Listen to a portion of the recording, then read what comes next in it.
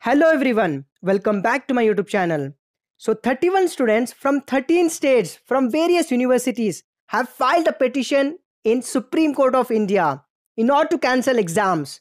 So our advocate is Alok Srivastava sir, who has filed this petition. So he has tweeted that today I have filed a petition in Supreme Court of India on behalf of 31 students to quash UGC decision, that is to challenge UGC decision to cancel final year exams, to assess internally or basis of past performance, to declare UGPG results by 31st of July and make sure that no student lose any kind of job. Even India TV has tweeted that UGC guidelines challenged in the Supreme Court by 31 students, including one COVID-19 patient. So in return, Ramesh Pokhriyal sir, that is HRD minister, has said that he is keeping a close eye on all the suggestions from students across our country. So soon we may hear the good news. So he has said that students that have merit will be looked into. So we'll be holding meetings and then decide on those suggestions. So definitely we'll get some good news.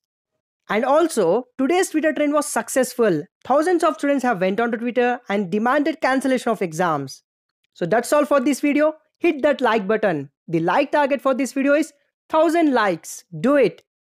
And if you are new to this channel, then do subscribe this channel for more latest updates and in order to hear that good news regarding cancellation of exams. Thanks for watching.